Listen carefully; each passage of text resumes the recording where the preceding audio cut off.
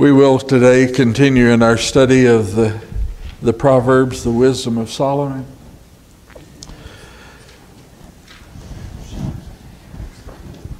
Before we begin, let's pray together. Heavenly Father, it is indeed good to be your children and to gather as your church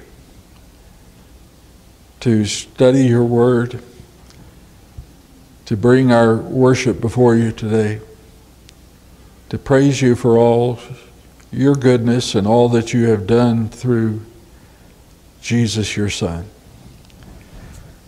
So we pray that all that we offer you today in worship and in song and prayers is a sweet savor to you. We pray as well, Father, in thanksgiving for those who are returning to their health, for James, who is improving, and for our brother Hubie as he's recovering from surgery. We're so grateful that he's home. Look forward to be gathered together with him. For others who are still struggling with sickness and those who are sheltering in place, we pray, Father, that they are strengthened as well as they continue to worship from home, and as we hope to be gathered together with them soon. Father, we pray for your keeping and strengthening them in their faith. There are families in spiritual need, and we know, Father, that you're aware of those. We pray today especially for Jake Coster and his entire family and his grandparents and that entire situation. As has been requested, we pray for their strength and for their healing, for their reconciliation. Especially we pray, Father, that you are glorified in all things. And as we study today, let us ever be mindful that we are setting ourselves to learn the very thoughts that you have given us, the thoughts that shape our lives to be what you would have us to be. And we pray, Father, that we're ever more zealous to do so. We pray in Jesus' name. Amen. When people talk about studying Proverbs, perhaps one of the two Proverbs that come to people's mind is the one about training up the child in the way that they ought to go. And the other one a lot of men probably think about is the one that it would be better to sit on the corner of the rooftop than inside the house with a particular kind of wife. We are today going to begin that topic of what Solomon has discerned about marriage, about the relationship of husbands and wives, and the relationship of parents and child, and that whole manner of discipline and training, and what is a good husband and what is a good wife. Some of those verses that seem to be so slanted toward the wife, and without saying too much about the husband, you have to recall when this was written. In a time when the norm was patriarchal, and you have to remember that Solomon is a king writing to his own son. And so, yeah, it has that angle. But let's recall in the New Testament, when Peter and Paul are talking about husbands and wives, and he's talking about what a godly woman is, he then says, in the same way, husbands also. The Apostle Paul does it well. He says, and husbands also. So this bias in the Old Testament, it does not exist in the New, or ought not exist in the New. So Solomon has a lot to say about the the nuclear family, when he finally realized the blessing in that. And he began by having a lot to say about two adults being joined together. One husband, one wife. Monogamy is God's plan, and it's the best plan.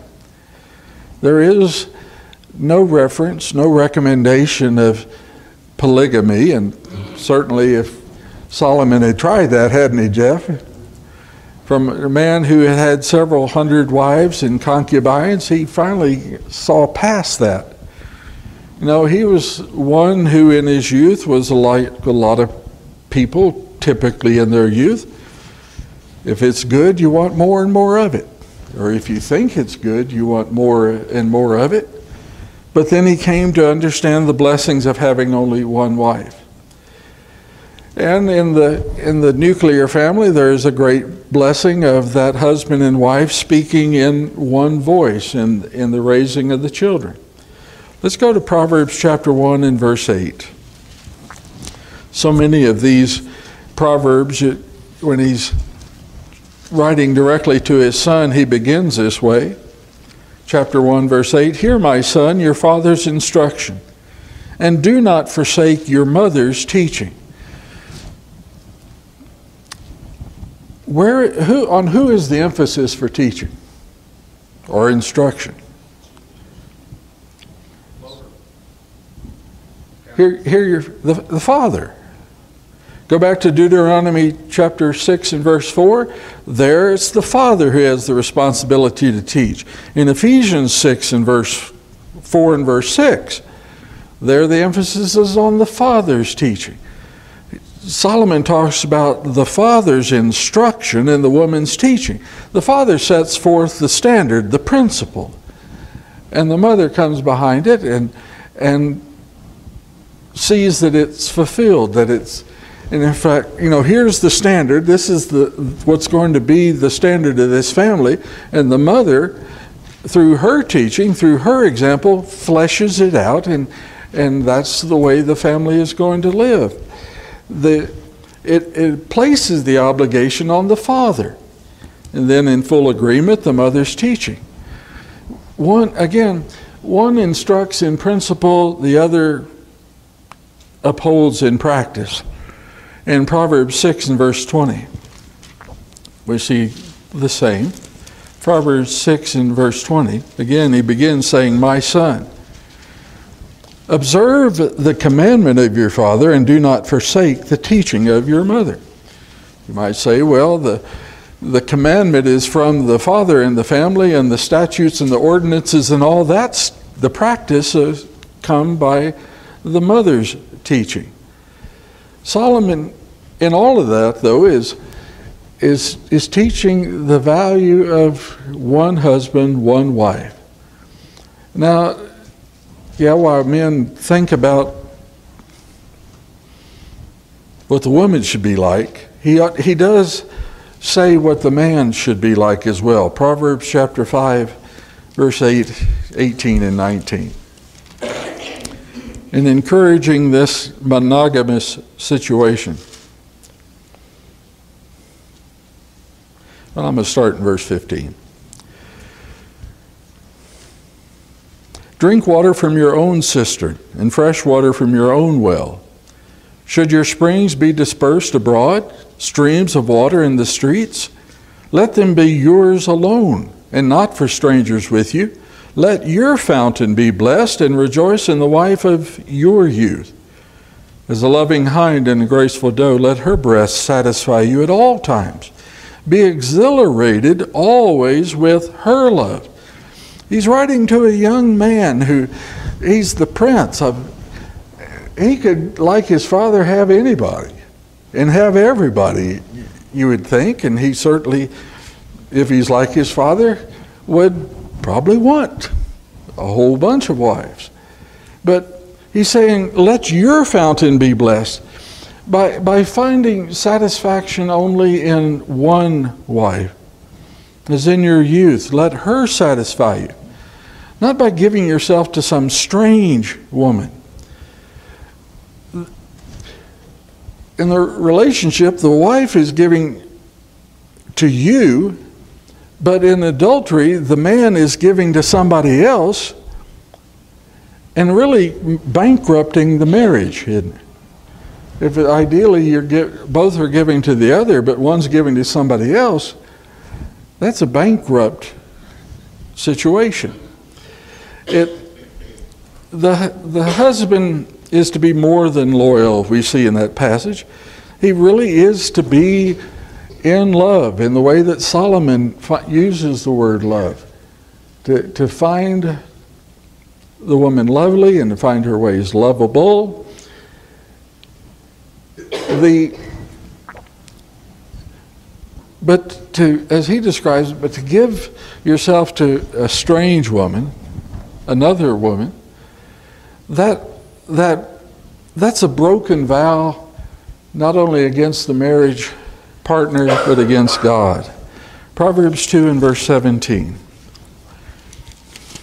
Why are we talking about this? Most of us are of the age, we're not out chasing other people and wanting more husbands and more wives and all that. Well, there still is a responsibility to teach those younger than us. Teach our children. Most of us have an opportunity still to affect the lives of our grandchildren. What scripture did you say? We're going to go to chapter 2 and verse 17.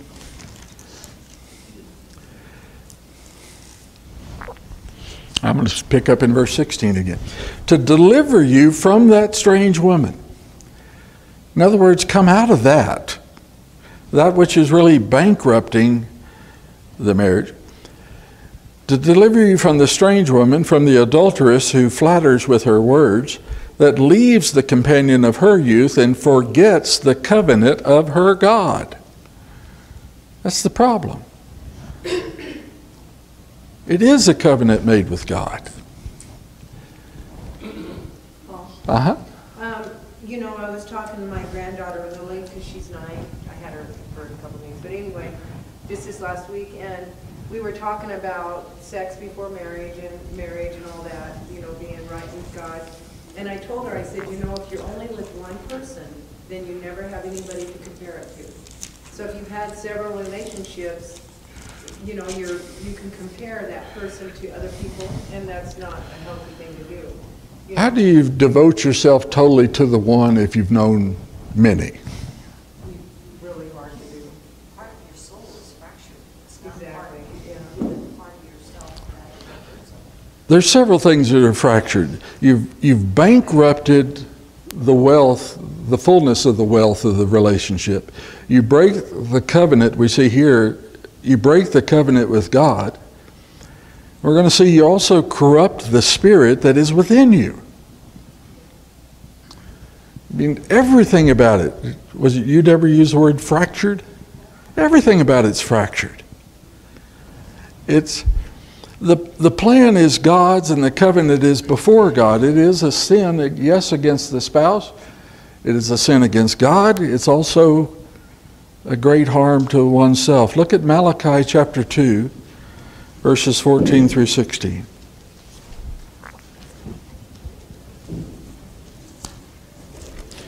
Last book of the Old Testament, Lyle. Malachi 2, verse 14 through 16.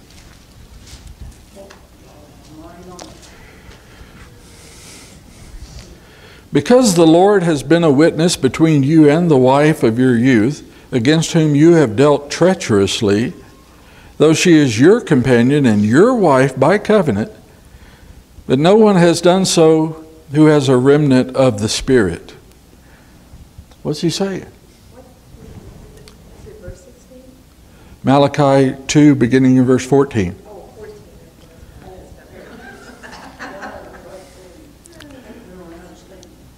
Verse 15, but no one who has done so who has a remnant of the Spirit. What's he saying? Are you really of the Spirit if you're practicing this kind of treachery?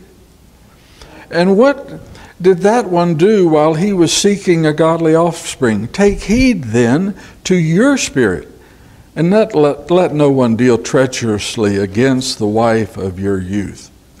For I hate divorce, says the Lord God the God of Israel, and him who covers his garment with wrong, says the Lord of hosts. So take heed to your spirit that you do not deal treacherously. Twice there, he says it very quickly.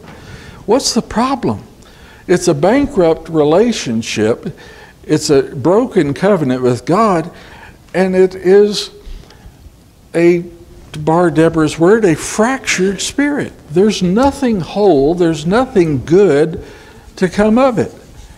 The Israelites, you recall, they wanted to be like all the other nations around them, didn't they? They wanted to have a king so they could be like the other nation. The Israelite men also wanted to be like the other nations. Concerning marriage, they wanted to treat their wives like property. Solomon had done so. He treated wives and concubines just like stables of thousands of horses. But he finally came to learn that wives are not property. They're partners. Wives are not property. They're partners. And so, in that way, the wife can make or break the husband. She can make or break him. Proverbs 18, verse 22. Solomon is upholding the benefits of one marriage, one man, one woman. Proverbs 18, verse 22.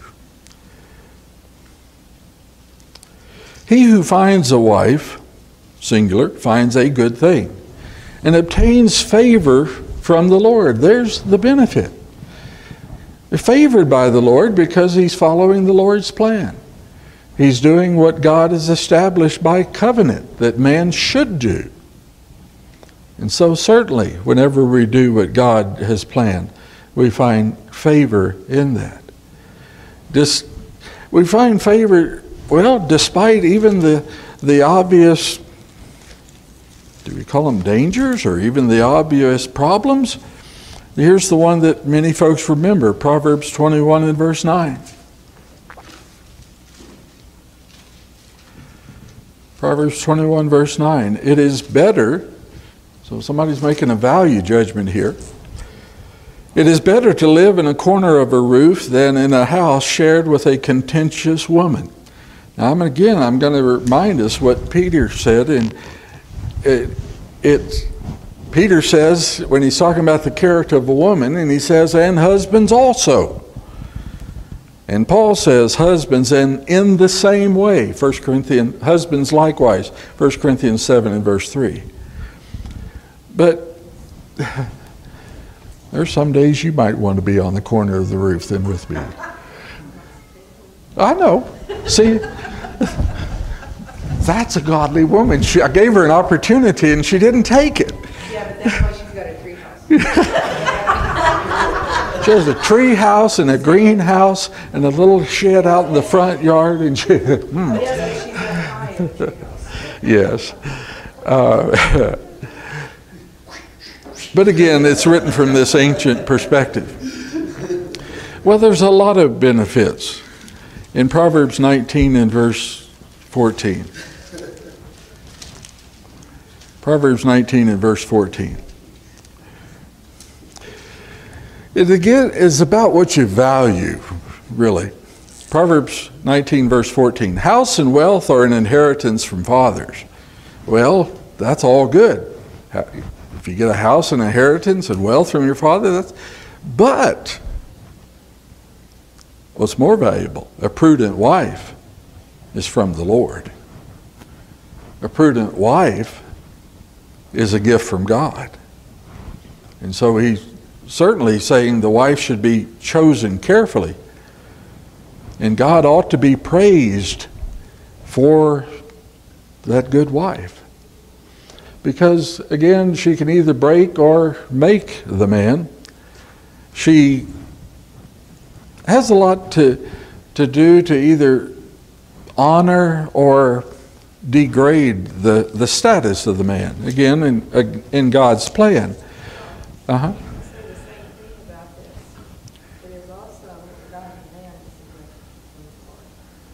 I saw yesterday, Kathy Calvary posted a picture of Neil, and she said, I don't know a better man than this.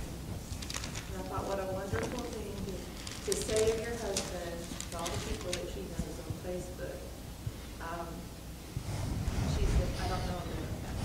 And, you know, I think a lot of times we get so caught up in looking or seeing each other's failures and shortcomings. Those obscure, those wonderful positive things that everybody has. I know that whenever you look for what's negative, you're going to find it. But the opposite is true. When you look for the positive, you'll find it. What she said is exactly what, look at Proverbs 12 and verse 4.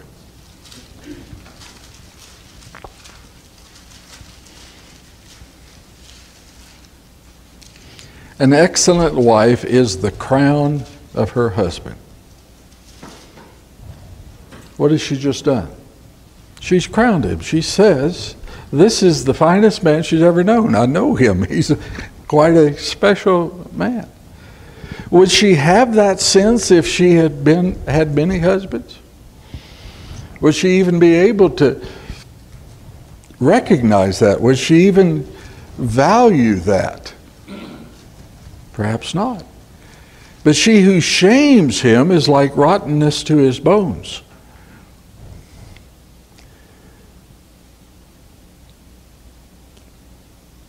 We who shame anybody else is rottenness to their bones.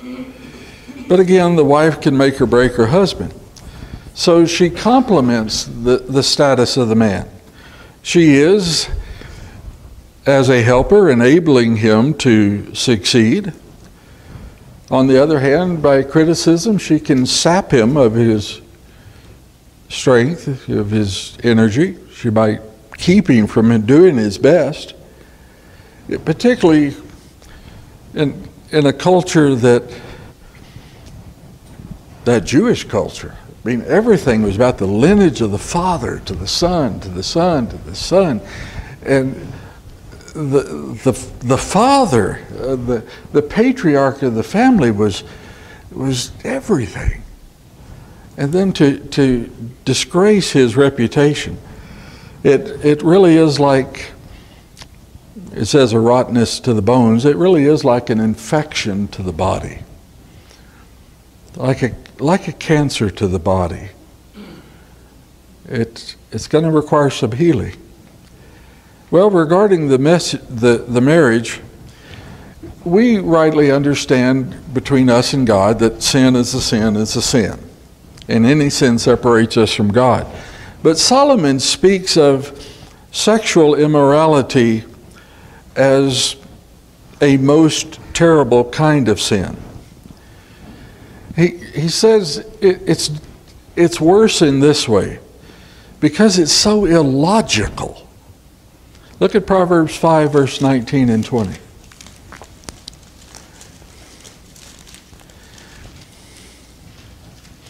And when you think about God's design from the beginning, anything else apart from that is just so illogical.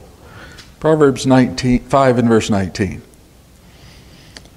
We were here earlier. As a loving hind and a graceful doe, let her breast satisfy you at all times. Be exhilarated always with her love. For why should you, my son, be exhilarated with an adulteress and embrace the bosom of a foreigner? That's illogical. That word exhilarated there is the same word that is translated intoxicated. When you're intoxicated,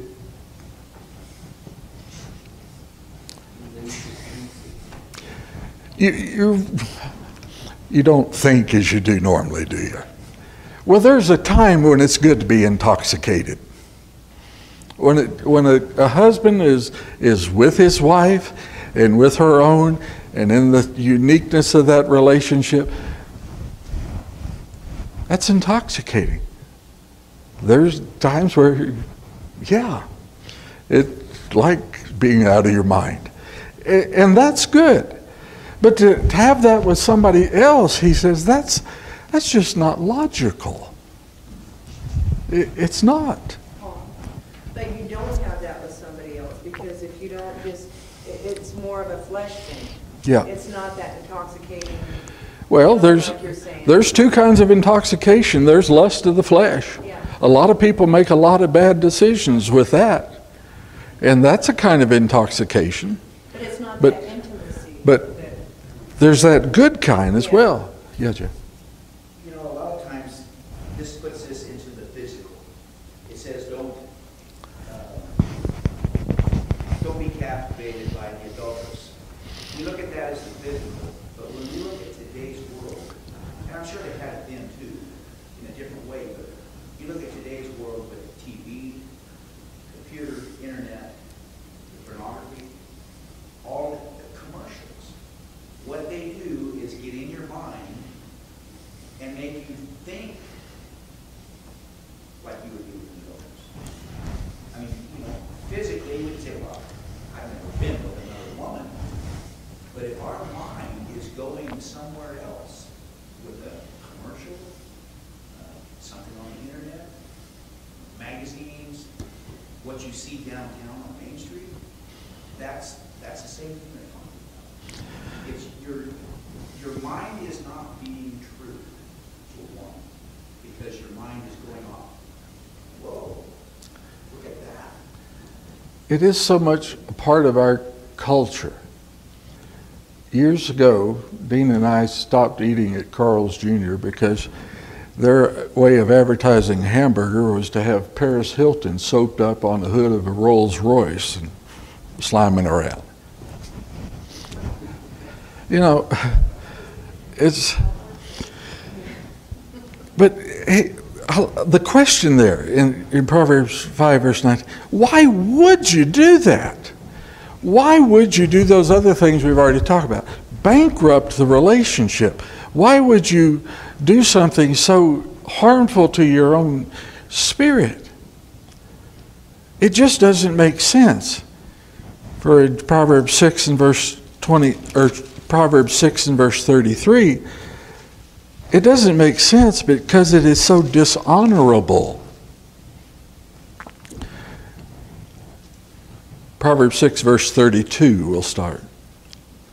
The one who commits adultery with a woman is lacking sense. He's lacking sense because he's of this intoxication of lust of the eye. He would destroy him. He who would destroy himself does it. Wounds and disgrace he will find, and his reproach will not be blotted out. It's always going to be remembered, isn't it? So you might do that, and you might even work out the situation and the marriage continue and endure, but it's never really going to be blotted out. It's so dishonorable. It's destructive. There's an irreparable loss of trustworthiness. How valuable is that? I sometimes call it credibility, either way. How valuable is that? I have never once, when I used to travel sometimes, probably 15 weeks out of a year, I never once worried about what was going on at home. Never. About what you were doing Didn't. away. I mean, is it worth it? Is it worth it? We've got to determine before we're in a tempting situation to be trustworthy before it. Because the price of a reputation is way too high. It's extremely high price. Look at Hebrews chapter 11. Hebrews chapter 11, beginning in verse 24.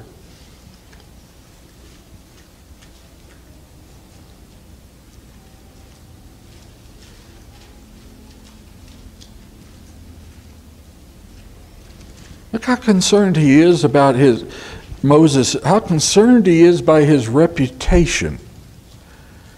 Hebrews 11, verse 24. By faith, Moses, when he had grown up, refused to be called the son of Pharaoh's daughter, choosing rather to endure ill treatment with the people of God than to enjoy the passing pleasures of sin.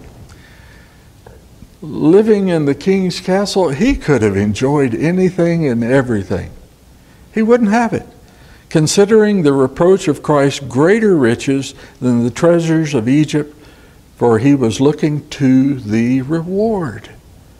It is so costly in ways that people do not, well, in the moment, in ways that people do not even consider. The other thing that doesn't make sense about it, particularly in our world today, you'll remember, I guess it started in the late 60s, certainly in the 70s, beyond the revolution that happened. And what was the presumption if you were free to have relations with anybody that you wanted? What was the presumption of that? It was so liberating. It was so freeing. It's just, everything was going to be beautiful and free. You could realize all the pleasure you wanted, but it's not so. It's not freeing. Look at Proverbs 23, beginning in verse 27.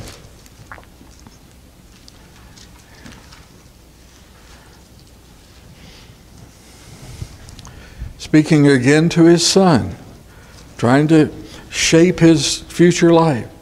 Proverbs 23, verse 27. For a harlot is a deep pit, and an adulterous woman is a narrow well. Surely she lurks as a robber and increases the faithless among men. A deep pit, a narrow well. You're getting ensnared. You're getting trapped in a deep, narrow pit that's going to be impossible to escape. Again, you might physically escape, but what happened to your reputation? What happened to your reward? What happened to your spirit? Everything is broken. At extremely high cost. The world, again, still contends that it's liberating. Yet last night I saw another show which alluded to same-sex relationship, and they always have to say, not that there's anything wrong with that. They all have to, it's like that's required if you're going to show that. You have to put that phrase in. No. It was an automobile show. I mean, talking about revving up cars. Yep. What would they have nothing to do with it? Yes, sir. You mentioned reputation. It takes a long time to build a good reputation just to tear it down in just one incident. Yeah, just because in that extremely personal way. Now, you can violate people in a lot of ways that can be remedied. I mean, if I stole from Jeff, I could pay it back, I could recompense even more, and that could be settled. But if I violated my friendship with Jeff with a relationship with his wife, that trustworthiness does not get repaired, does it? It's never really blotted out. It does. It just takes that long to destroy a lifetime of a good reputation. And whether it is this matter or in so many ways. That's why Solomon is so keen on setting this standard and practicing this standard before you get in these dangerous situations. In that way, Solomon sees immorality as the most terrible kind of sin because, again, if we go back to Proverbs chapter 5, Proverbs chapter 5 in verses 8 through 11. As so many of these, he's prefaced it in verse 7 again, getting his son's attention directly. He says in verse 8, keep your way far from her. Do not go near the door of her house, or you will give your vigor to others, and your years to the cruel one, and strangers will be filled with your strength, and your hard-earned goods will go to the house of an alien. And you groan at your final end when your flesh and your body are consumed. As he said in other Proverbs, it just doesn't make sense, does it? Is there anything good in it? Nothing. Just doesn't make sense. Immorality will rob them. Most of all, immorality will rob the person of a fulfilling relationship with one mate, and possibly lose it all. Proverbs 6 and verse 26. For on account of a harlot, one is reduced to a loaf of bread, and an adulteress hunts for the precious life. She sought him. She got his riches. She reduced him to nothing. It cost him all.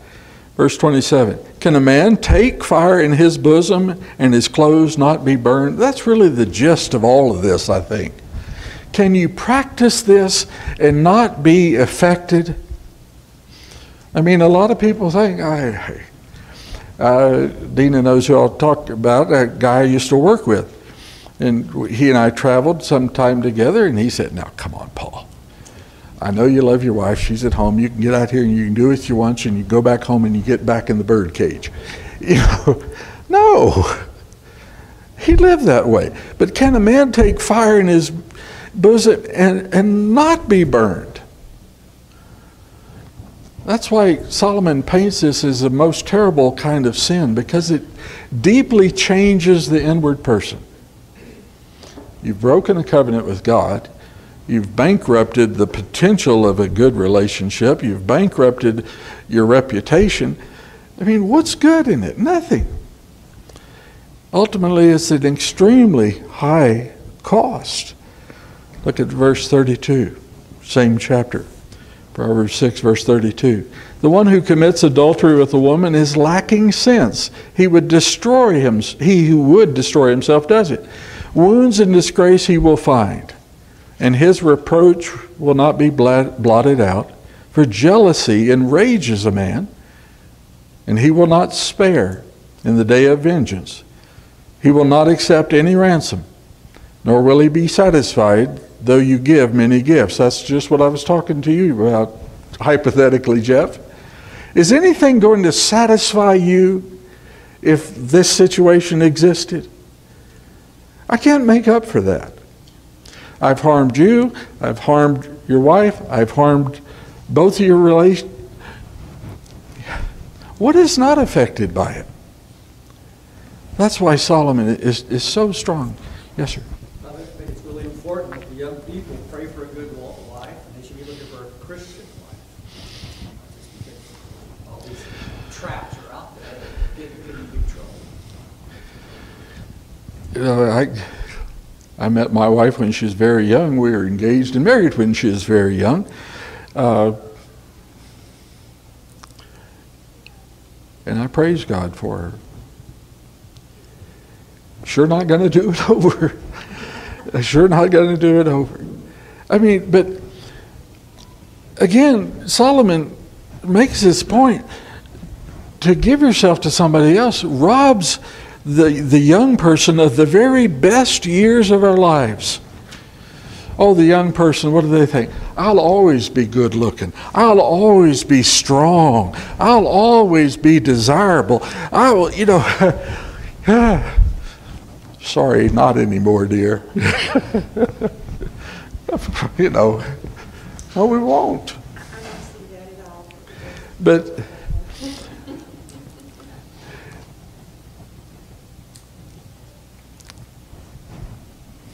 I think we should look seriously, not only personally, but to whatever way we could still influence our children. Probably most of us are talking about influencing our grandchildren. The church didn't talk enough about this in the previous generation. We need to take a hard look at the sexual ethics that Solomon is teaching and apply it really especially to the Christian age, that we are to be self-controlled under the rule of Christ. And through the strength of Christ, be so devoted, again, as Solomon puts it. He puts it as a matter of covenant with God. And a covenant with God and with that person, we have to consider everything we do in light of the eternal consequences of it.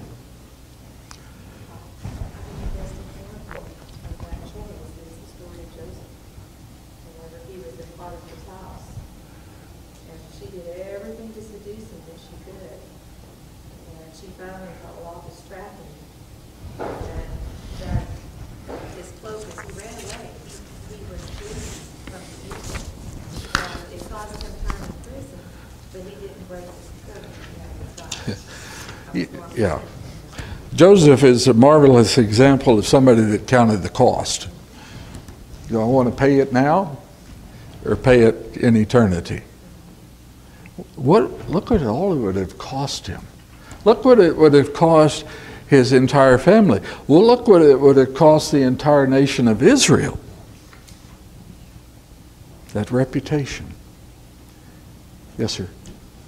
You know, so many times I see today that people have been married, and they may have been married quite some time for someone, and then something happens. They divorce. But now the option is we just live with another person. We don't commit the vows. We don't promise anything. We just live with them and take advantage of all of the positives of it, whatever. And then if something happens... Presumed positives? Yes. And if something happens, well, we really have nothing bonding us together. And they just go find somebody else. And it's so prevalent. People that I've known for years, you know, I see them and, yeah, it just didn't work out with him, but I'm living with this guy. I'm thinking, why? We've got to remember that the entire relationship is designed and bound by covenant. Not just the man and wife vows, but the covenant of God vow. And especially crucial in this Christian age. Next week we'll begin to consider the controversial topic, particularly in this day, of training up the child and whether or not to physically discipline the child. How much trouble that gets you into today? In some places, quite a lot. But we're going to consider that next week.